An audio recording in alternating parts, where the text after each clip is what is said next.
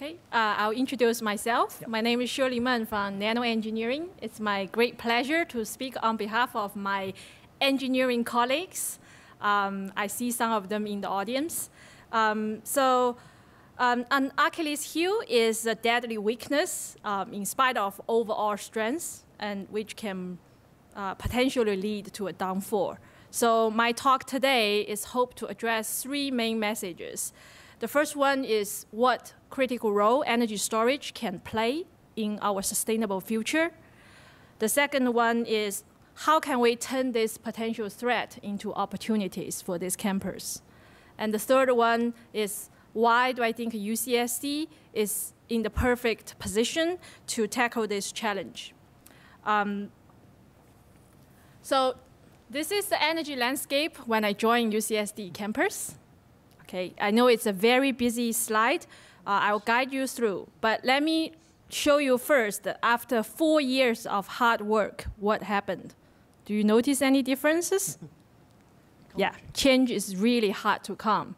Okay, so let me highlight two major things. Okay, the first one is actually both solar and wind has almost tripled. But because their baseline is so low, they started very low. So the overall energy landscape does not change, even though that we have tripled the solar and wind penetration. You see that nuclear is going backwards, which probably is not a good news for the United States. And the natural gas has increased significantly. The main thing I want to draw your eyes on is this transportation section, which is very heavily petroleum fossil fuel based.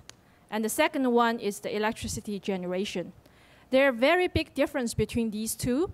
The first one is that petroleum, the transportation section is almost dominated by petroleum, but the electricity generation is actually very diverse, the portfolio. You have solar, wind, geo, and natural gas, and coal technology. And what bothers me most when I was a graduate student is you look at the waste coming from these two sectors. Okay? In the electricity generation, it's more than 2/3 of energy is wasted. In the transportation, it's even worse. More than 70% of the energy is wasted. So as engineer, we have to find the solutions. Our sustainable future will rely on all these new technologies, including the one Jonathan has mentioned, biofuel. And energy storage plays a role here. Mainly, I'm looking at the big pictures. Let me talk about the big scale picture first. For the grid storage. Before I dig deep into this graph, I want everyone to be on the same page. This is my one chance opportunity to educate my colleagues the difference between power and energy. Okay, so on the x-axis is power. The y-axis is time. Power times time give you energy. Okay, Nate Lewis in Caltech has numerously shown this graph, which does not represent the whole picture of energy problem we have. Okay, you have a light bulb that is 1 watt, that toaster that use 1 kilowatt hour, but you only switch on your toaster for 1 minute, and you switch on your light bulb for 16 hours. The energy used in these two devices are equal, but the power is 3 magnitude order differences. Okay? So when we talk about transistors, we're dealing with nanojoule or picowatt hour. For microelectronics, we deal with joule level, and our brain, like a light bulb, 20 watt. If you think very hard, you consume 20 watt. And for some of us, only work 2 hours a day. So that's the amount of energy you consume.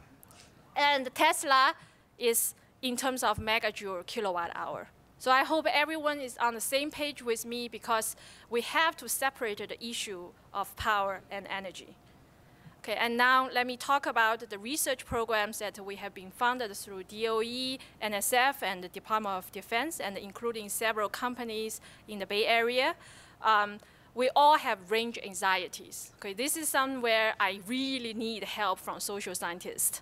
Okay, less than 10% of people drive more than 100 miles per day for commuting to work. but almost 80% of people are unwilling to risk to buy a Nissan Leaf, which is on exactly give 100-mile driving range or 60-mile driving range, 100 kilometers. So as a game changer, in several car companies give the option of plug-in hybrid. And I want to mention battery is an energy storage conversion devices. We don't care where the energy comes from. It can come from fossil fuel. It can come from the wonderful biofuel that UCSD can develop. We convert this energy. We store energy. We provide mobility in the transportation section. And this projection is just a cartoon, okay? Don't take it too serious. But I'm kind of sick and tired of people using the argument that, okay, we're going to run out of oil, so we have to do this.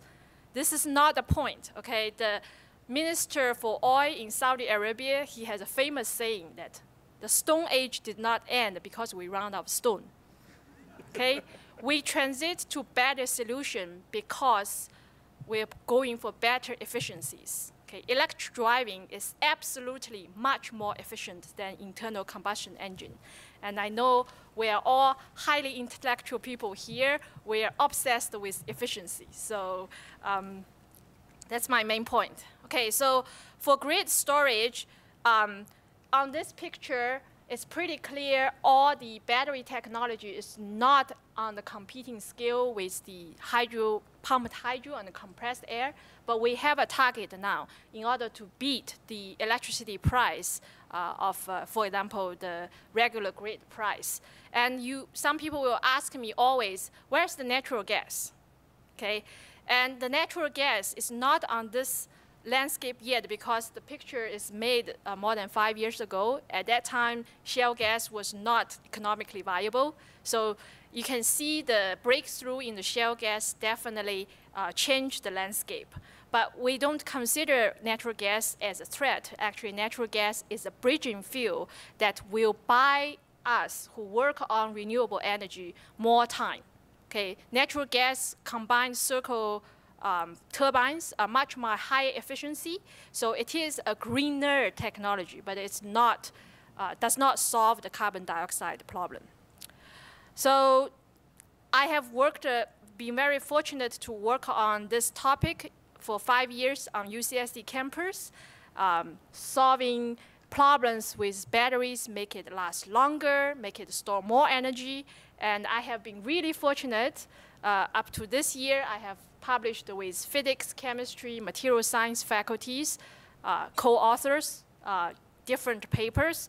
And I think UCSD has this perfect location, and we have a 45 megawatt microgrid, thanks to some of the major contributors from the utility side, that we have in Chinese, we call it 天时地利人和.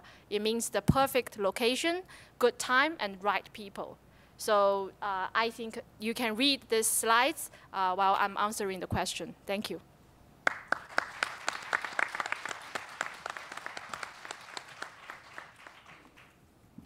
Okay, a couple. All right, while we're waiting, I have one. Well, if electric engines are so much more efficient, where's all the energy loss in electricity then? Is it the heat while you're generating? Why is there? Oh, no. At the 2012 landscape, the electric cars are not significantly penetrating the market yet. So most of these losses you're seeing in that graph still comes from major petroleum internal combustion engine run. I know, but you said but even in electricity, most of the energy is lost before it gets onto the grid. No, actually, electric driving, the efficiency is pretty high. Really high, okay. Yeah, more than 90%. Okay. Yeah, the only loss is the ohmic heating. Okay. Yeah.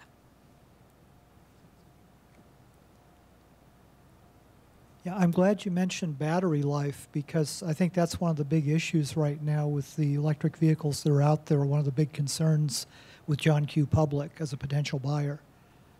Yeah, so I think no batteries last forever because we are moving ions. And unlike electrons and holes, ions need physical space. So that will generate a lot of the defects, and eventually it will fatigue. Just like the airplane constructions, some airplane will retire after 10 years. It will be the same for battery because the airplane goes high pressure, low pressure, high pressure, low pressure, this kind of mechanical fatigue, and the battery materials will go through the electrochemical fatigue.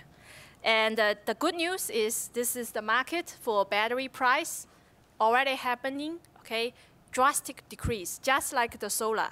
So if battery life cannot last very long, our engineering solution is that we make it really cheap to replace.